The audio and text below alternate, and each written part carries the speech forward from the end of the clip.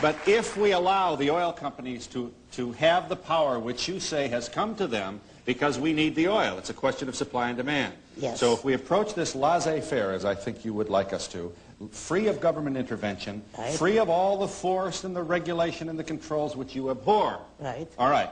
Now we've got Mr. Gigantic Oil Baron saying $2.50 a barrel, a gallon. Now here's what happens. The guy, the blue-collar guy who's trying to make a living and feed his kids, can't buy gas for his truck, can't possibly survive in the free marketplace, and suddenly he's on welfare, and he's got to go for a handout, another feature of government that you abhor. You can't have it both ways. But all this is economic fallacies. To begin with, nobody in a free society, now we're talking about a free market, yeah, in which the government doesn't interfere, nobody can become a monopolist. All monopolies are created by a special privilege for government. It's only by an act of government that you can keep competitors out of your field. Therefore, you couldn't become that kind of monopoly. The power you hold as an industrialist is not the power to use force.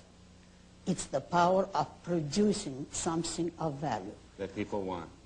And it's the people who literally control you, because every purchase is a vote in the favor of some businessmen and in a way against others. It's the public who decides what they want to buy and what they pass up.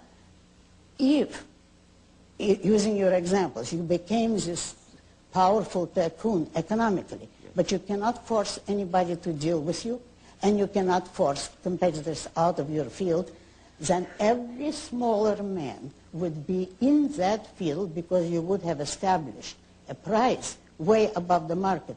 You might last a month, if that. So in other words, if I tried to be Mr. Big and charge outrageously high prices for gasoline, broke. I would go broke in your view, because in your leave them alone and let competition handle it approach to civilization, somebody with a better mousetrap, pardon my mixed metaphor. No, that's a very good one. All right, would come along and undercut me. That's right. Sell at a cheaper price. But it isn't just my view. You know what I'll do? I'll buy him up the minute I see this bird. I'll buy him.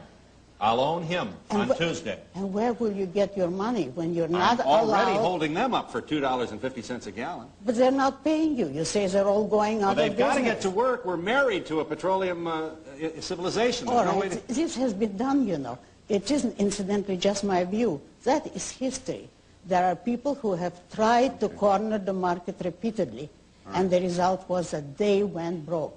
Let me see if I understand you now. How do you see if this has got it? You're saying, in effect, that the oil companies have this power because we gave it to them. We gave it to them with our large cars that need a lot of gasoline. We gave it to them with our wasteful practices of energy. We have such a tremendous demand and need and reliance on oil that we, in effect, have given the people who produce the oil the power over us. No. Tell me where that's wrong. Because the oil producers are not the only people whom we patronize, and not the only people who supply a need. Even if, which I say if, it never happens, but let's suppose one oil man cornered the market, he has competition from every other industry who produce other things which we need. Therefore, we cannot give all the power to one company, even if in a given field we patronize only that company. That company is competing with every other producer. And the moment you charge too much and somebody can give us the same product at a lower price, he'll put you out of business.